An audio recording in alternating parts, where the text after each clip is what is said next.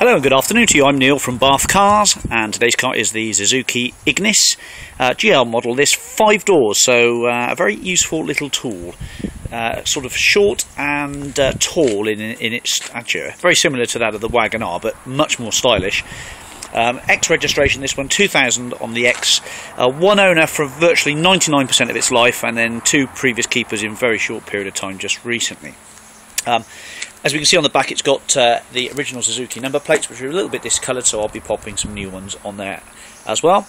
And it's a metallic ruby red colour with a rear wiper, high-level brake light, and a sort of an X-type, what do they call it, crossover type look to it with the wheel arch extensions, the little alloys, and the sort of slightly higher ground clearance, but not much, but seats 4 people quite happily in there. There is alloys, power steering, traction control, and the little 1300 motor is a 4-cylinder with a timing chain, so you haven't got to worry about a cam belt to have to muck about with and change every 60,000 miles. It does have a timing chain, and the BHP is 82, so it's got quite a decent little BHP output for a little 1.3. Front fog lights fitted. It's even got Mercedes-Benz South Wales on the front there, so somewhere along the line it was retailed out of Mercedes, so all pretty good. There are a few minor light scratches and marks. This car commensurate with the age and the miles, which is 115,000 miles. 31,0513 is the tax dish showing, and it's £74 for 6 months tax. To be fair, bright and clean looking car really.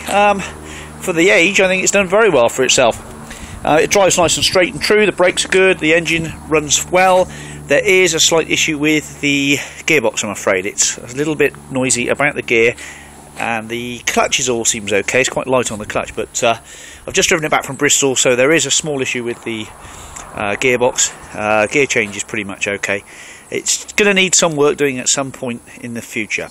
Just bear that in mind. If you're looking for an absolute minter, this one's not going to be for you. But then the really clean ones are sort of up in the £2,000 mark, so this one's going to be, well, I'm going to start for 1,000 if anyone wants it for 1,000. And then we'll come down off that figure if it hasn't sold over a period of time. But I think it's worth 1,000.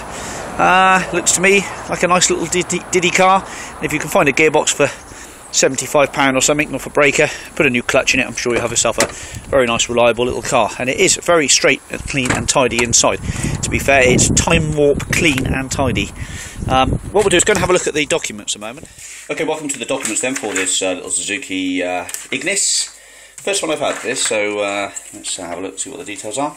Registration date 21st of the 12th, 2000, so nearly a 2001. A 1328cc engine, which produces 82 brake horsepower and has a timing chain, so no cam belt to worry about. A little 5-door one, this one, so a nice little useful tool with a small little 1300cc. Plenty of stamps for the first part of the history up to about 2003. All main dealer Suzuki, and then sadly nothing else with the car. At this stage there may be some receipts and bills in the car which I haven't come across yet, so I'll fill you in with that. One key with it, the current MOT is June the 10th 2013, of which there were some advisories, which were brake pipes slightly corroded, anti-roll bar bush slightly deteriorated, a front brake slightly grabbing, and a near side front tyre which is worn close to legal limit. But bar for that, all pretty okay. So all good. We'll see what else comes with the car when we collect it, but at the moment we've got just a current MOT till June the 10th and the V5.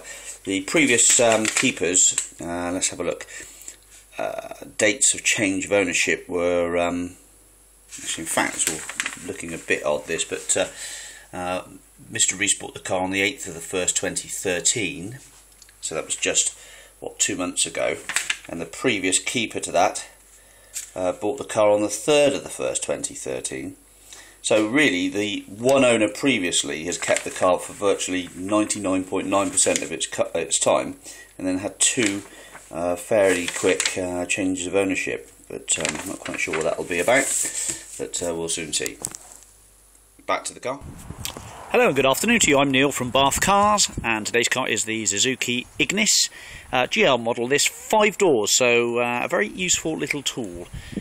Sort of short and tall in its stature. Very similar to that of the Wagon R, but much more stylish.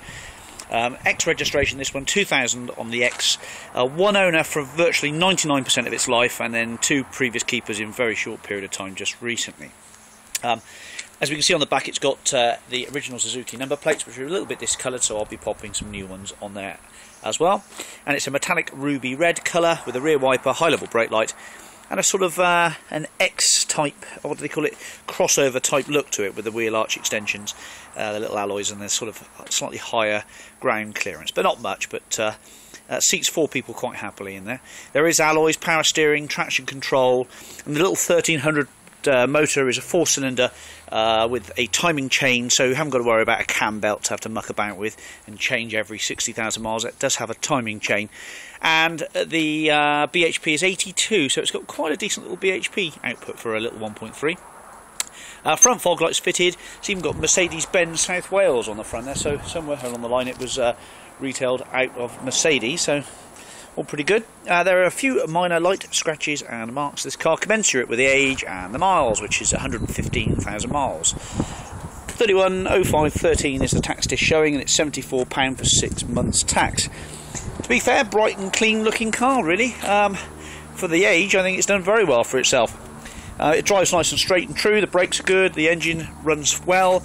There is a slight issue with the gearbox, I'm afraid. It's a little bit noisy about the gear, and the clutches all seems okay. It's quite light on the clutch, but I've just driven it back from Bristol, so there is a small issue with the gearbox. Gear change is pretty much okay. It's going to need some work doing at some point in the future.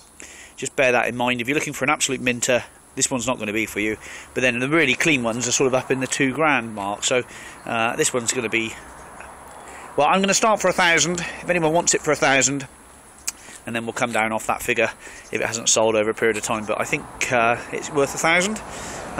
Looks to me like a nice little diddy car. And if you can find a gearbox for £75 or something, off a breaker, put a new clutch in it, I'm sure you'll have yourself a very nice reliable little car. And it is very straight and clean and tidy inside. To be fair, it's time warp clean and tidy.